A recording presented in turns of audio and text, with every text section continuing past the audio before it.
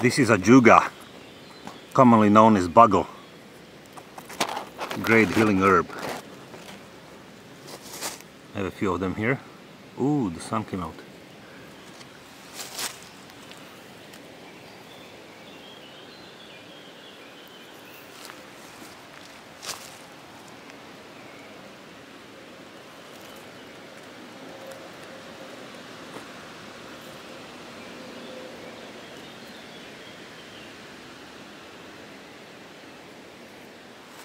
I'm in the woods. This kind of a little slope is covered in Ajuga, or Bugle. I'm gonna harvest that.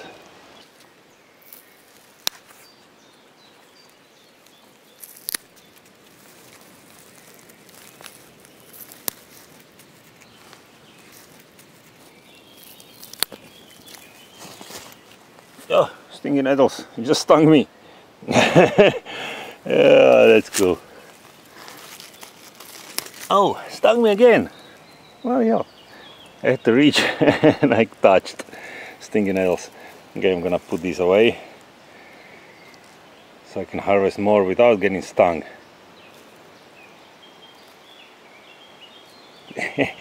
Nettles! I love nettles.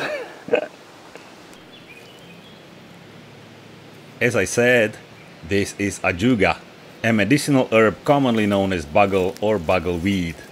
I've always known it as Ajuga though, so that's what I'm gonna call it. It is derived from its Latin name Ajuga Reptans. Much as the ground ivy which I introduced to you recently, Ajuga too is from the mint family of plants and as such shares the most common characteristics of the mints. Those include the square-shaped stem, in cross-section that is, fine hairs on the stem and the opposite growing leaves.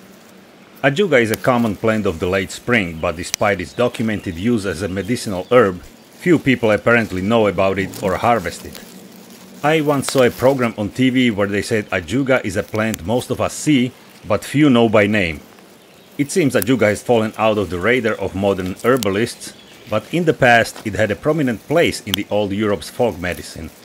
English botanist Nicolas Culpeper wrote in his 1652 book The English Physician that, quote, "The decoction of the leaves and flowers made in wine and taken dissolveth the congealed blood in those that are bruised inwardly by a fall or otherwise, and is very effectual for any inward wounds.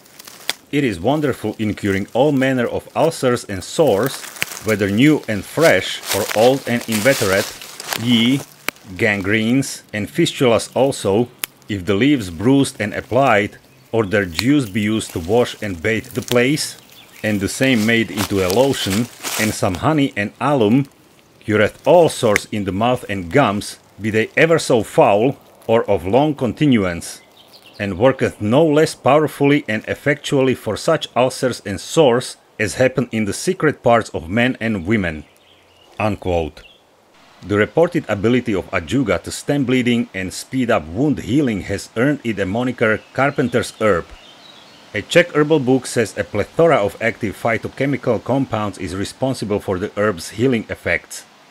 Those include tannins and lycopene, as well as various beneficial acids such as a caffeic acid, chlorogenic acid, ellagic acid, lithospermic acid and rosmarinic acid. Ajuga is also a source of resin and magnesium. Aside from the reported ability to stop bleeding, the infusion from Ajuga has been traditionally used to aid with respiratory disorders, whereby it's said to reduce the intensity of coughing, relieves irritation in the throat, and helps remove phlegm. It's further reported to balance blood circulation and mitigate the negative effects of alcoholism.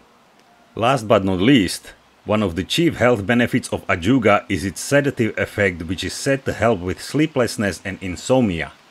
For that reason, my herbal book says Ajuga is one of the best herbal narcotics. Remember though, that as with all natural remedies, it's best to take them under supervision of a medical professional, and you should always try a small amount first to make sure you're not allergic to any part. If you're pregnant or nursing, you should avoid taking it because it's never been tested for possible adverse effects. Okay, let's talk about how to identify Ajuga. Ajuga is a perennial plant that blooms from late April to early July, depending on your location. It doesn't grow very tall, but often looks stout and thick. Typical height is between 12 to 25 centimeters. The stem, as mentioned earlier, has a square cross-section and is pale green to purplish in color. It doesn't branch. There are 2 leaves per node along the stem growing opposite each other. The ones on the lower end of the stem have smoother edges and are wedge-shaped, whereas the ones on top of the stem are lance-shaped and have dull teeth. The flowers develop along the upper half of the stem and form a whorled spike. They grow quite densely and abundantly along that spike. The flowers are a mixture of shades of blue and violet in color. They consist of a lower and upper lip, or corolla, and are housed within a green calyx with 5 teeth. The lower corolla has 3 rounded lobes.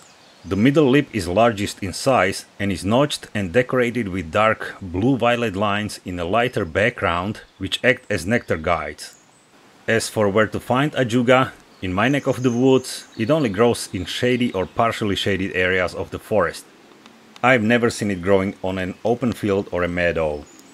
In the old Slavic lore, there is a saying that if you lose your voice, Bugleweed will return it to you. That saying came to be after the centuries of the herb's use have proven it to be effective in restoring one's voice lost as a result of inflammation of the vocal cords.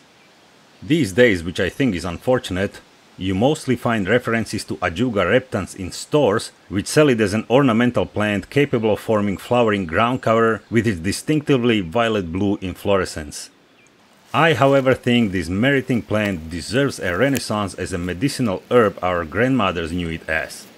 It is well worth having it back on our radar. The sun creating these contrasts. The camera has troubles focusing as it is. You know, the sun. This is Nettles. Yeah, I gotta be careful around them.